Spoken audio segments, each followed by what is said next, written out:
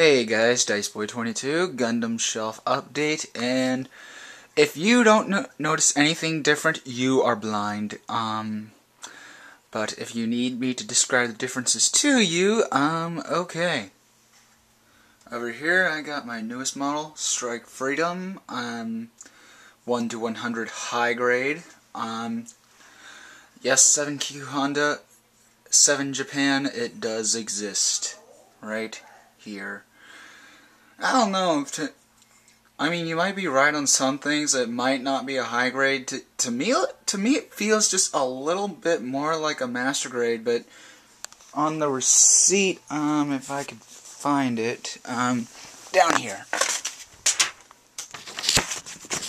On the receipt, right here, it says Strike Freedom Gundam 1 to 100 high grade seed.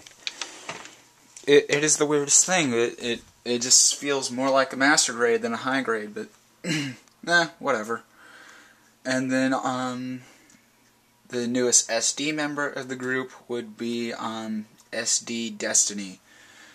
And I did detail it a little bit. Didn't get the vents yet, but I desperately had to detail the hands because I don't know, like Bandai was too lazy to paint them gray, and we have to do it ourselves. But hey, that's an exception for this great model. And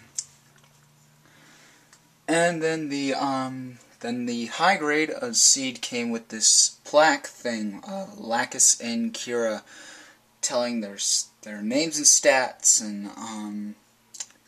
and all that good stuff. And it's like flat. Say like flat,